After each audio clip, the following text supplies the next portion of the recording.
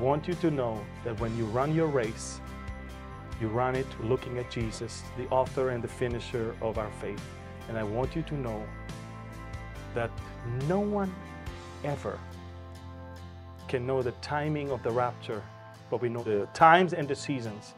And we all can agree, we are in the last days. These are going to be very testing days. They will test your faith.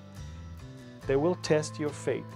And remember, the minute you take your eyes from Jesus, your soul is going to be weary and troubled. Don't do that. I want you to remember that in these last days and in the days to come for your wonderful country, everybody's going to look at you. Because you're the light of the world. You're the salt of the earth. You're the ones that should make a difference. You're the one that knows the answer. You're the one that heard the gospel. You're the one that lived your faith.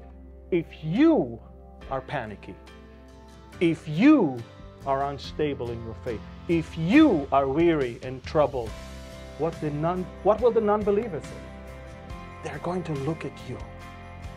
And I want to remind you that these dark days are the best days for the church to shine its light. And so let's finish the race.